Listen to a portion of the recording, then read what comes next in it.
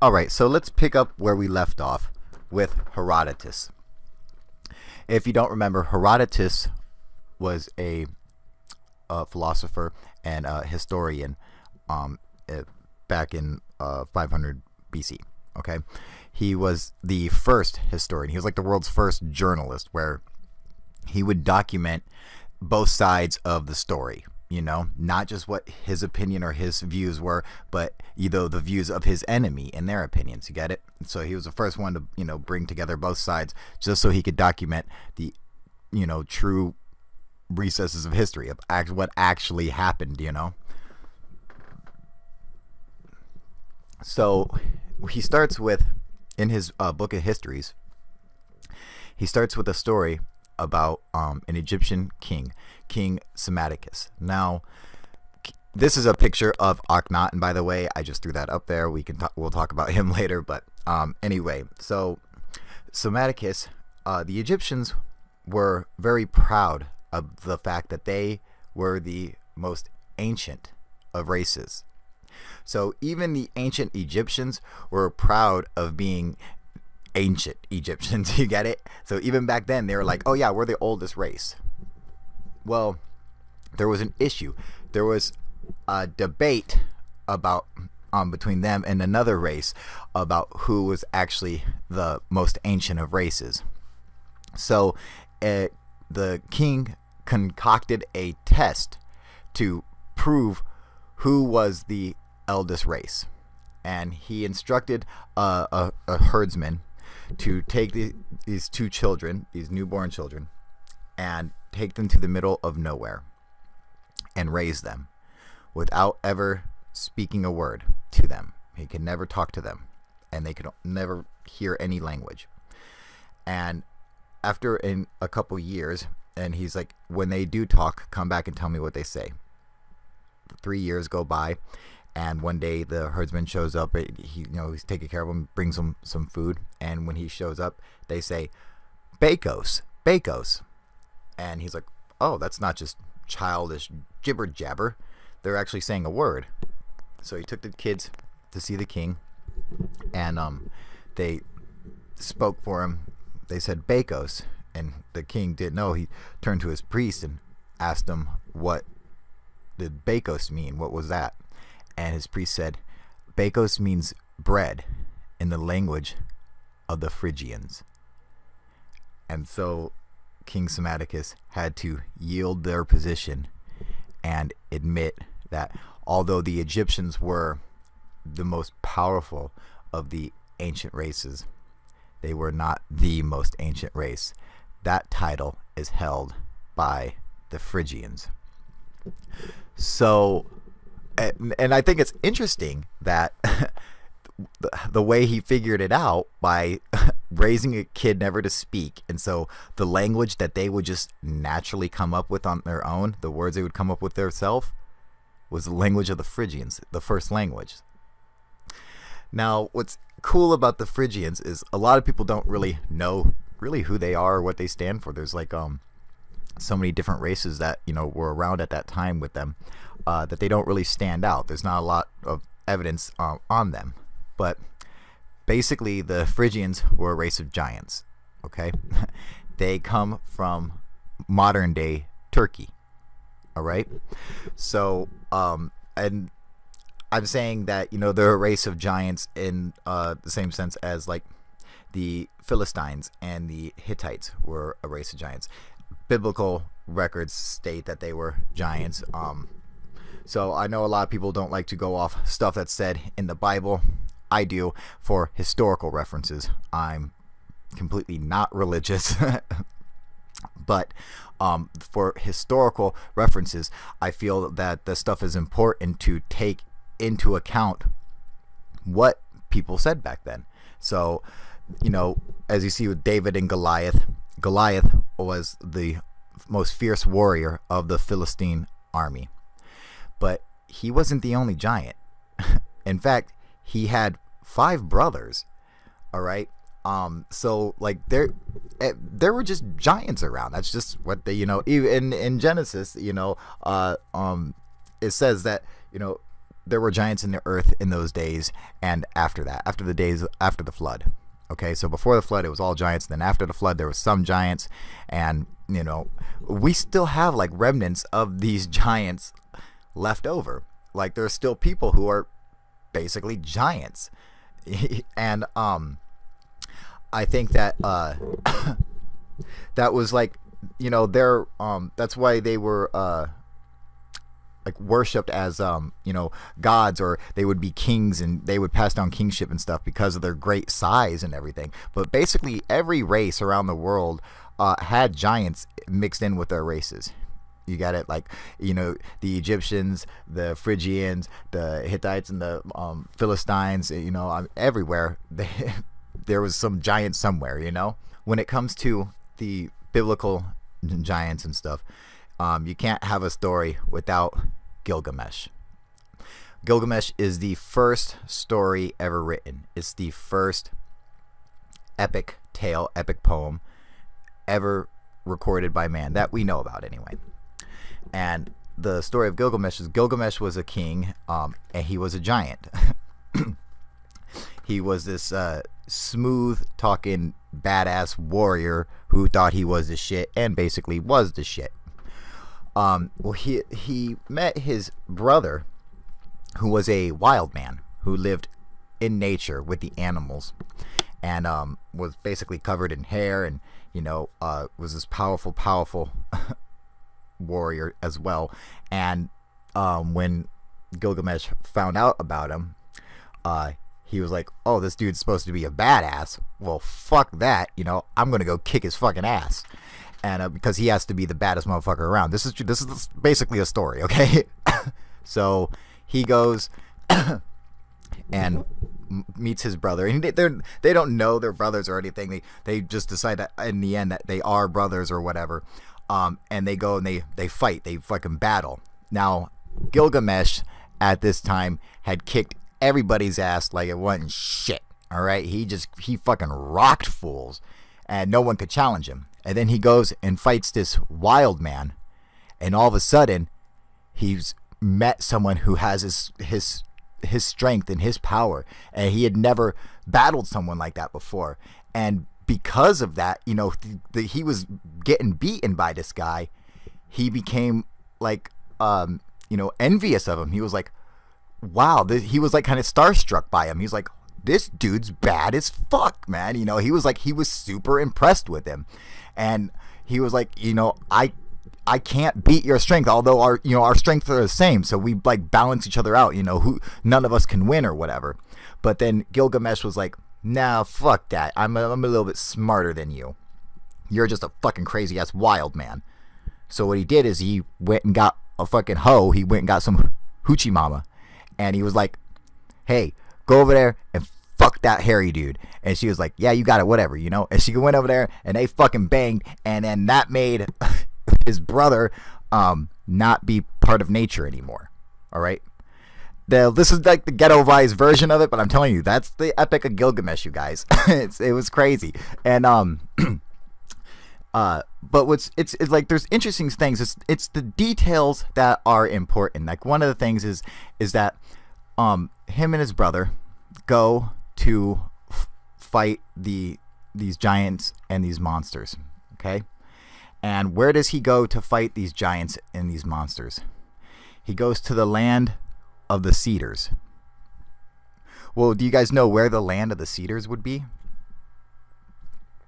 Lebanon. Lebanon is the land of the cedars, cedar cheese, giant cedar cheese.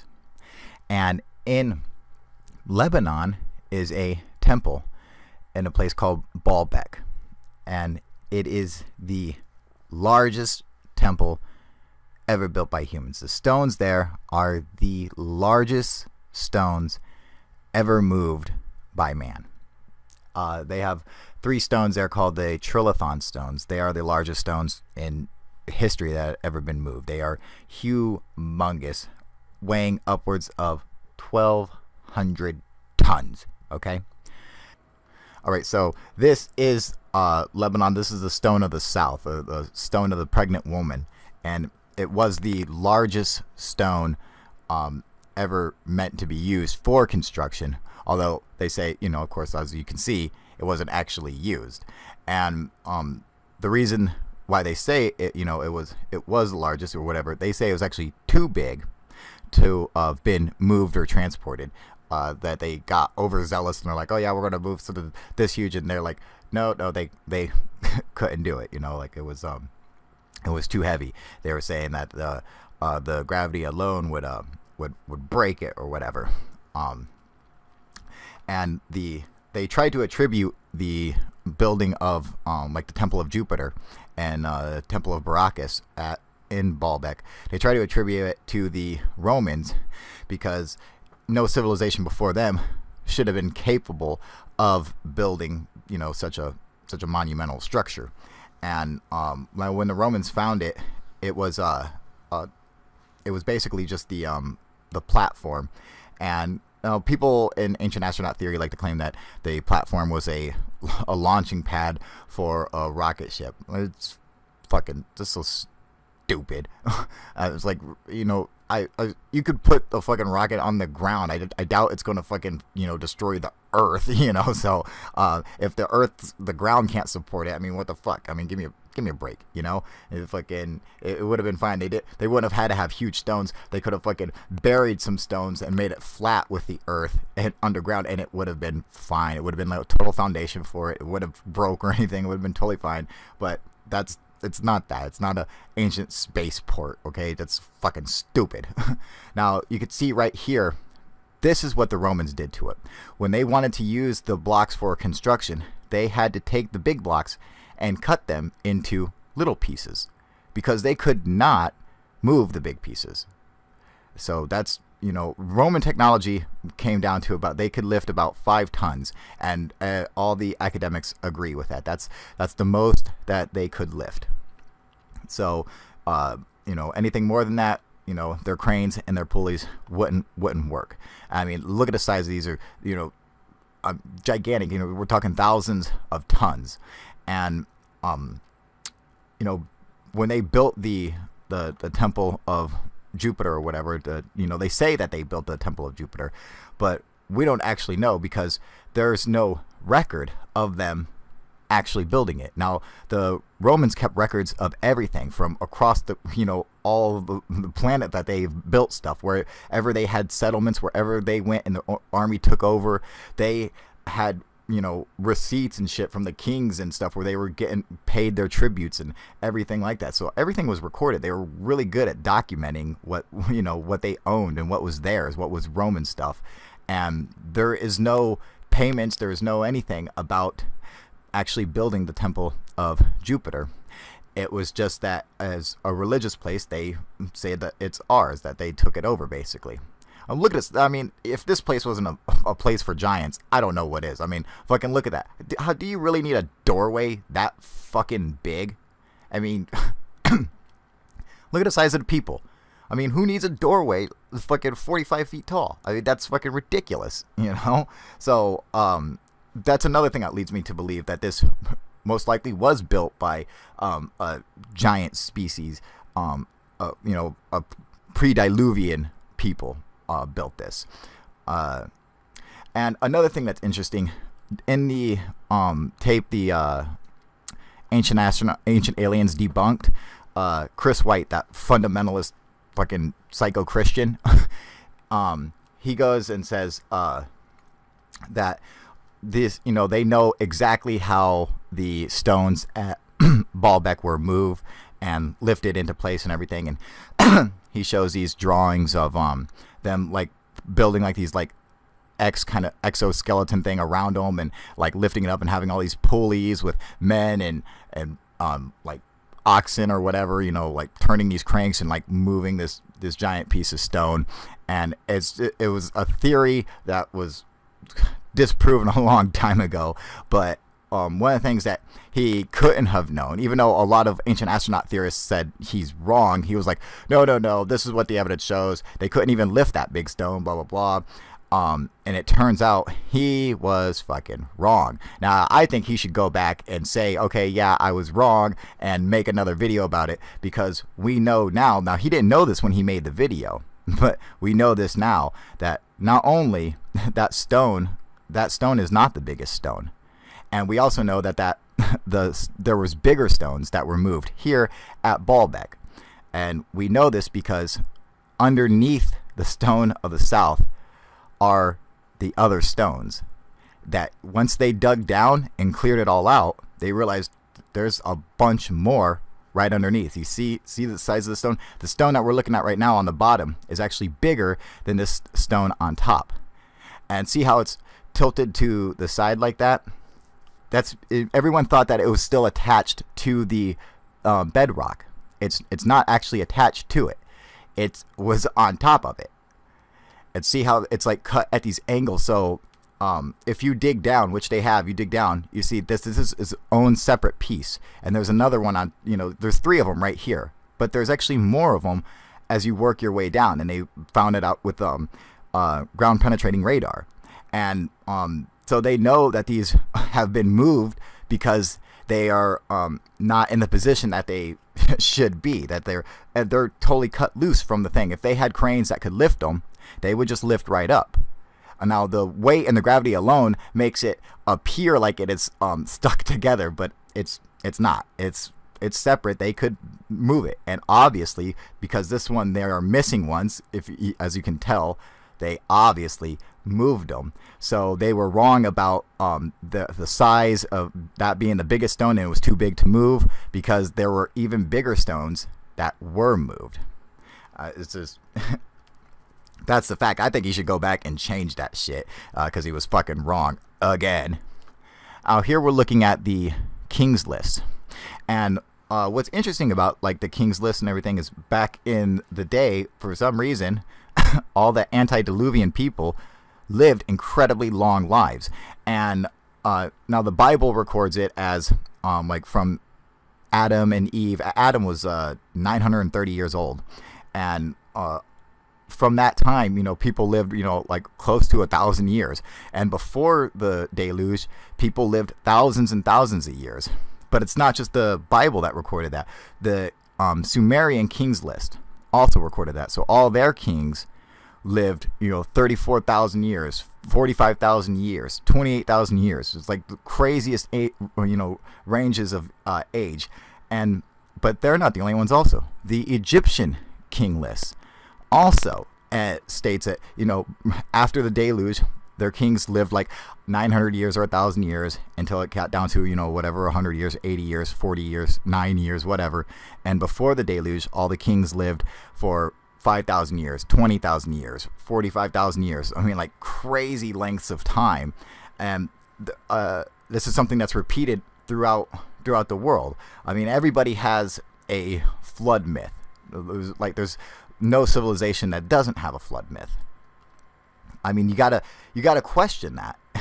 And when it comes to like looking for actual physical evidence, there are pieces out there that I find very fascinating and interesting. I think that should be included when teaching, the archaeological record, like these giant footprints that you find in stone. This is another thing, a phenomenon that we find all around the world. If it was just one off carved one, then okay, I could say, yeah, it's an anomaly or whatever. It's just a piece of art. Someone carved it out. But we find these giant footprints all over the world, and we find them in places where people like didn't even like try to build megalithic structures. And we find them in like sediment and in rock or whatever, like that it shouldn't fucking be there. The only reason it's there is, like they're like, did someone come out into the middle of the fucking jungle and, carve this footprint? There wasn't even a civilization around that should have been able to do that. Like, for instance, now this footprint is from India. I believe that it is a carved one, though. Just from the style of it, just the way it looks. It does look like a carved one. But when you get to ones like this is from Patagonia, and like in Uruguay and Argentina and Paraguay, that like they actually have a ton of these legends of giants. Like everything was super fucking huge out there. All their dinosaurs, all their stuff was like the largest dinosaur in the world. The Argentinosaurus is found out there. I'll show you some bones from that thing too. It's just fucking crazy. This too is from Patagonia, and they have their legends about giants fucking go back from the beginning of time. You know, these are the footprints of Lord Hominin. All right. And he was a god who lived, and whenever they find a footprint, they say, oh, you know, the Lord, you know, stepped here or whatever. But I'm like, these feet print are in, you know, they're not into cut or hewn stone. They're into natural stone. Look at the lichen patches within the toes, okay? That means that, I mean, lichen patches take thousands and thousands, tens of thousands of years to form.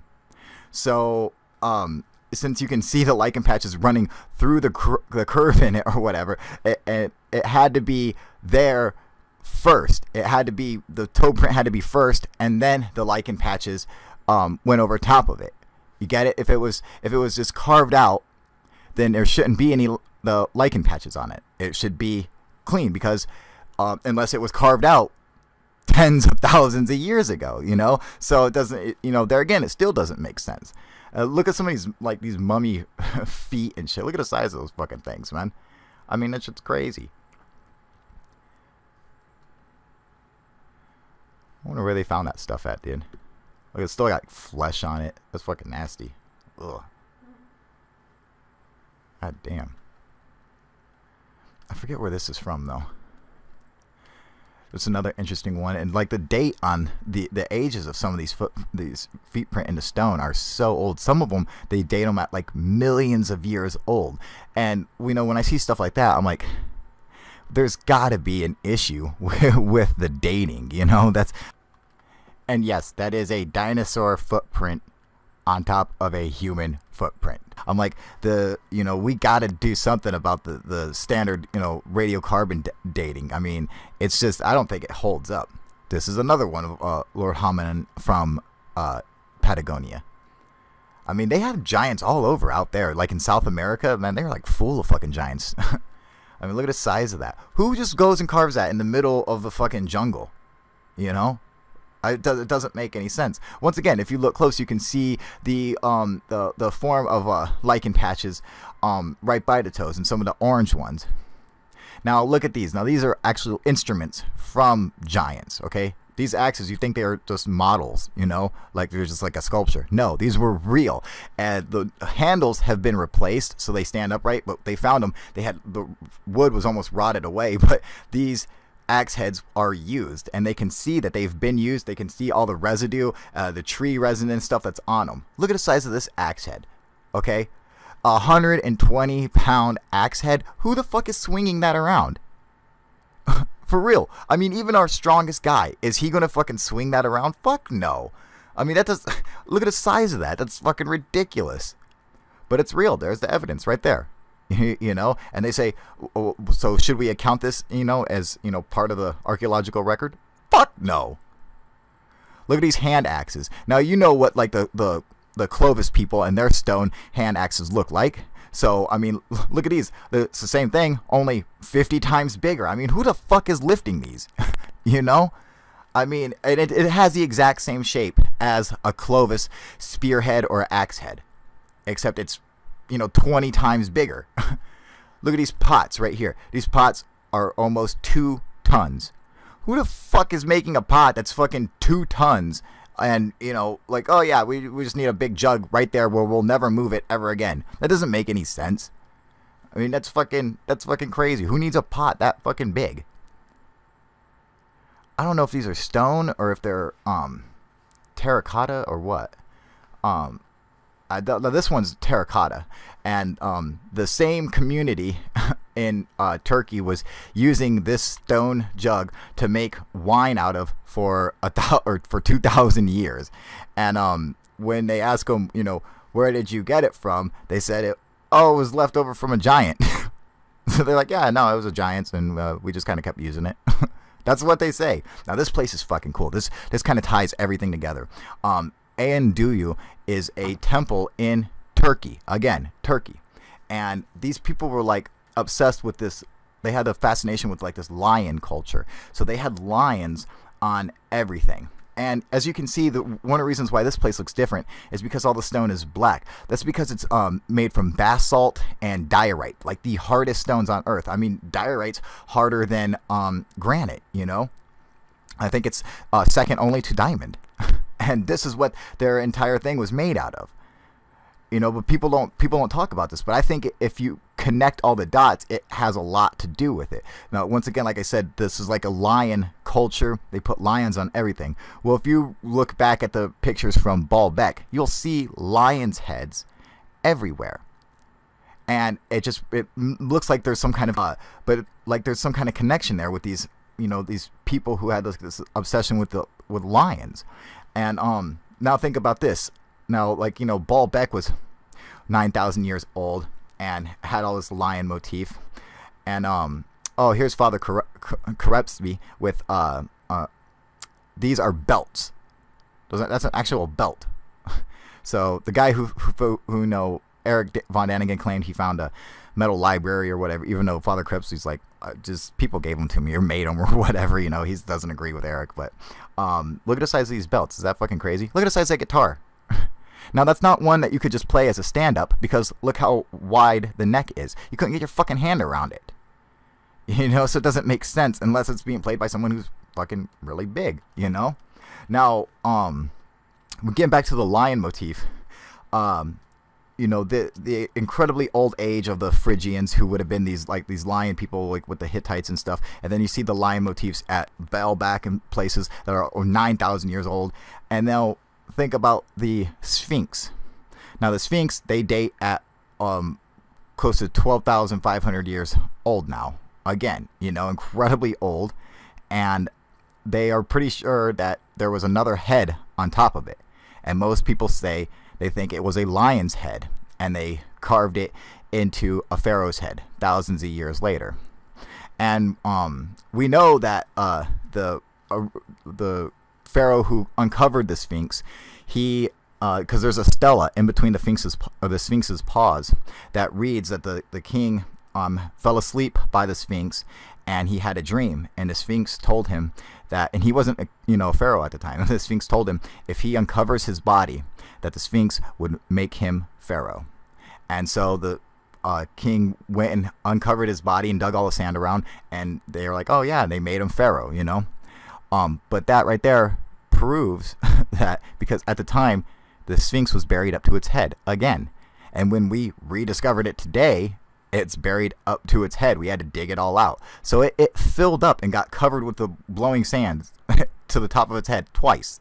You know? I mean, that's how fucking old it is. And when you see the size of the head compared to the body, it looks like a little fucking peanut head. It's not even close. And obviously, they know how to, you know, draw stuff in proportion. And yet, that's not even close. That doesn't even look like it should be there. It looks completely out of place on top of it. Now, another interesting fact that I like to point out real quick is that the stela right here, not only does it tell about the dream, but it also tells about how this is the guardian sphinx of the West. Okay? And it talks about the guardian sphinx of the East. It says there are two sphinxes. So I'm saying, I think under the sand on the opposite side somewhere, you should find another sphinx that protects the that's, you know, there to fucking protect the temple that was there. And I think they need to I think they need to go and dig under there and hit it with ground penetrating radar, because on this side, which is closer to the Nile, and everything got uncovered over there, like, all, you know, they removed all the sand, but behind the pyramid and everything, it's not, it's just you know, tons of sand everywhere. They haven't excavated any of that shit. How much you want to bet there's another fucking sphinx over there? I mean, the stela says there is, so I think they need to fucking look and actually take it seriously. Now, another thing you have to discuss when talking about, you know, advanced human timelines, like us going back to, way before the Sumerians and stuff. You can't discuss that without bringing up the Piri-Reis map. Now, Piri-Reis was a sailor, navigator, in cartographer, and this is his map. Now, what's interesting about the map is it shows the outline, the coastline of South America and Antarctica, Queen's Maud Land, and you can see under it shows the actual coastline as it looked underneath the ice. And how did he, come about this map? Did he go and he mapped it? No. All right. He put this map together from a bunch of older ancient source maps. Okay. And the thing that's really interesting about Piri-Reis is he was a Turkish admiral in the in the Turkish Navy, and he made this map in 1500, 300 years before Antarctica was discovered. But he said, hey, I put this map together from all these source maps. It actually even says it on the map. But he's a Turkish, so the source maps that he got were from Turkey. See where I'm going with all this? I'm going to just lay it all out. I believe they are wrong about the Sumerians being the first civilization. Okay? I believe that the first civilization comes from Turkey 13,000 years ago. So 7,000 years before the Sumerians existed, the civilization there was a highly advanced civilization, so to speak. Okay, but that they were in fact the most ancient. The first race came from Turkey. That Turkey is the cradle of civilization and not Mesopotamia. All right, that's all the evidence leads me to that destination, as opposed. And one of the best piece of evidence is Göbekli Tepe. All right, now the oldest megalithic ruins on Earth, the oldest temple on Earth, is Göbekli Tepe, and it has giant monolithic stones weighing between 20 and 40 tons. They're upright pillars, these T-shaped pillars, and they're actually buried after they were created. But they date Göbekli Tepe at 13,000 years old. Even the academics agree with this age. All right, and with that being said, would it make more sense with all this other evidence included that Turkey is in fact the cradle of civilization and not Iraq? Now, this is a royal tomb, royal temple on Mount Nemrut, also in Turkey, and it's cool because they all have cone heads for some reason. Like all the motifs you see of them have cone heads. They also have these giant lion edifices and eagle men style edifices. So when you would see the birdmen of every other place and or sphinxes or everything, it seems that these guys were the first to create all that stuff. I mean, it makes sense to me that they are the first civilization coming, being twice as old as the Sumerians. I mean, and they try to date a lot of the stuff. They say, oh no, this is pretty new, even though they have no actual way to date it. They can't date the actual pieces of stone or anything. They have to just date any kind of living material, any kind of plant life or something like that, that's that they can use radiocarbon dating on. Other than that, they can't date the stone. They don't have no idea when the hell it's from. It'd be millions of years old if they're trying to date the stone. So it's like they don't know. They just assume. But when I look at all the evidence, I say that they are the cradle of civilization. That is where the first people came from. Now, you guys are probably wondering, what does any of this have to do with ancient aliens? I'll tell you, because even the Phrygians and the people who built Göbekli Tepe and all these people, even they had gods. And the interesting thing is that this is what their gods looked like.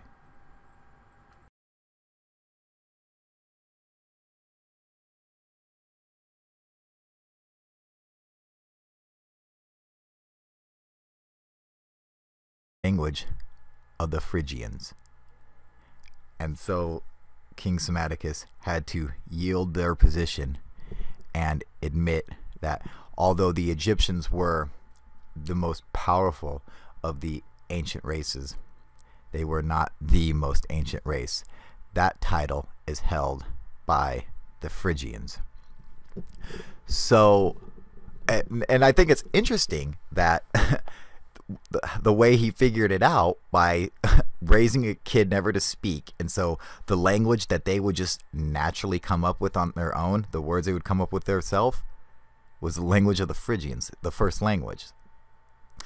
Now, what's cool about the Phrygians is a lot of people don't really know who they are or what they stand for. There's like so many different races that were around at that time with them that they don't really stand out. There's not a lot of evidence on them. But basically, the Phrygians were a race of giants. Okay, they come from modern day Turkey. All right, so and I'm saying that they're a race of giants in the same sense as like the Philistines and the Hittites were a race of giants. Biblical records state that they were giants. So I know a lot of people don't like to go off stuff that's said in the Bible. I do for historical references. I'm completely not religious. But for historical references, I feel that the stuff is important to take into account what people said back then. So, as you see with David and Goliath, Goliath was the most fierce warrior of the Philistine army. But he wasn't the only giant. In fact, he had 5 brothers. All right. So like there were just giants around. That's just what they, even in Genesis, it says that, there were giants in the earth in those days and after that, after the flood. Okay. So before the flood, it was all giants. Then after the flood, there was some giants, and, we still have like remnants of these giants left over. Like there's still people who are basically giants. And I think that that was like they're that's why they were like worshipped as gods, or they would be kings and they would pass down kingship and stuff because of their great size and everything. But basically every race around the world had giants mixed in with their races. You got it, like the Egyptians, the Phrygians, the Hittites, and the Philistines. Everywhere there was some giant somewhere. When it comes to the biblical giants and stuff, you can't have a story without Gilgamesh. Gilgamesh is the first story ever written. It's the first epic tale, epic poem ever recorded by man that we know about anyway. And the story of Gilgamesh is Gilgamesh was a king, and he was a giant. He was this smooth talking badass warrior who thought he was the shit and basically was the shit.